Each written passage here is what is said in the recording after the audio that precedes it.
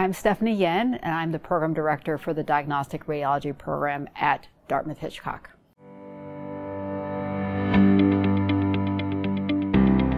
You're going to get great training anywhere that you go. There are a lot of excellent programs out there in the nation. I think our program is extra special because of the camaraderie and the collegiality that our program really exudes. Particularly when you come and become part of our program. We're really a big family. The residents get along with one another, the residents and the faculty get along with one another, and the faculty to faculty also get along.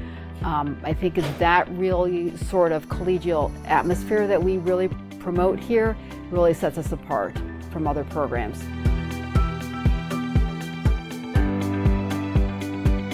I think our fourth-year elective program that we have for our diagnostic radiology residents is somewhat unique. You can definitely do a mini fellowship in the clinical realm or do some concentration electives, particularly with a clinical bent, spending some time on the clinical services, not just in radiology, but also, say, with surgery, oncology, pathology. But we also offer non-clinical electives in both education, being mentored by Dr. Petra Lewis, who's our Vice Chair of Education, Global Health, which is, you'll hear more about from Dr. Rooney, a 2-week elective currently in Tanzania. We also have an IT elective, and we have a business leadership elective as well that we offer. We're also open to any elective that you may actually think of on your own to add to our choices already as well. So anything that you think of that you think would be worthwhile for you as a fourth year as well, we're totally open to that idea.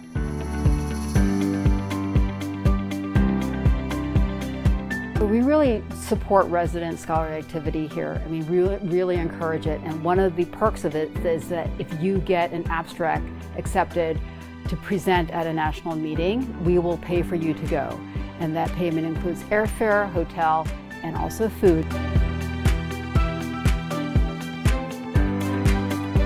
We send our residents to spend time rotating at the White River Junction VA, both through their second, third, and fourth years. Their pediatric training is done in conjunction with the experience they have here at Dartmouth-Hitchcock, but they also spend 3 months at Boston Children's Hospital in Boston, Massachusetts, seeing the sort of more esoteric and advanced cases that would be missed here. And then finally, we also send our third-year residents for a 4-week experience at AIRP in Washington, D.C.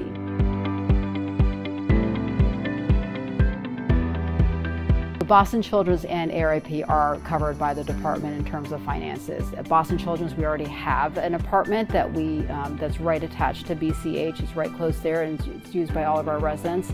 And then at AIRP, we definitely cover both accommodations and travel expenses to get you down there and back.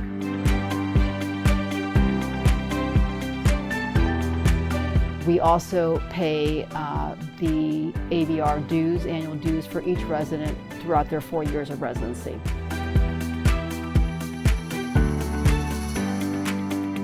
We have an annual book fund that our residents have $500 per year that they can use, and we encourage them to use all of it to the very end.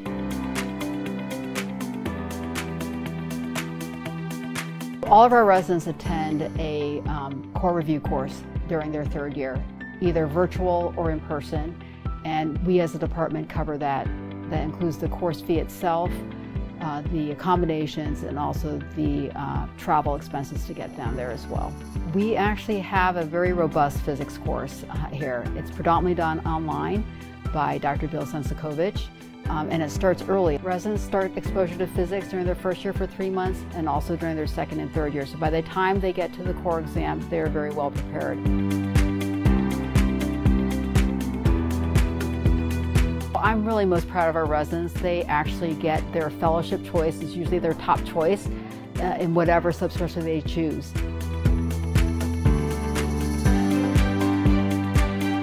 Our residents, once they finish fellowship, always report back to us that they feel like the training that they've received at Dartmouth-Hitchcock has really set them well. Whether they do private practice or whether they do academics, it's really made a difference in terms of how they've approached their career, actually.